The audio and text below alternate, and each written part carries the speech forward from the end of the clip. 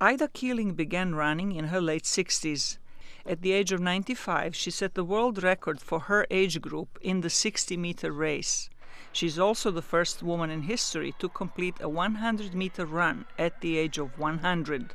Keeling's latest achievement is the book titled Can't Nothing Bring Me Down. What could have brought her down was the death of her two sons within a year from each other. Well, after they passed away, I just couldn't get over both of them. So I just couldn't. I felt like I was going down. I'm already short. I'm getting shorter. I'm getting meaner. And I don't want to talk to nobody. Something went wrong, and I blamed myself. Keeling says she took up running at her daughter's suggestion. I went with this run, but while I was running, I was feeling my strength. And I was feeling like I was coming up out of a hole, and I just kept on going. Despite arthritis in her fingers and knees, the 102-year-old starts every morning with stretching and some exercise, including push-ups.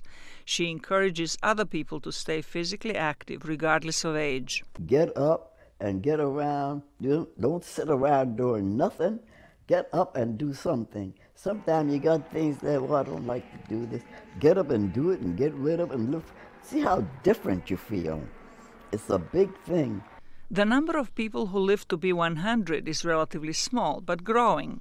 The 2010 census recorded 53,000 centenarians living in the United States, 20,000 more than in 1980.